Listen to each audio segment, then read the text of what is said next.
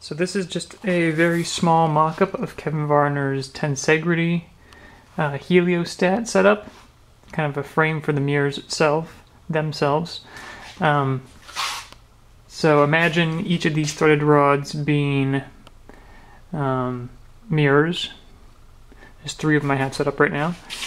And so this is for the altitude. So you just kind of turn this and they'll follow suit. And I still have to work on the azimuth, but I have these screws here that I'll attach a mirror to, I'm guessing, later on.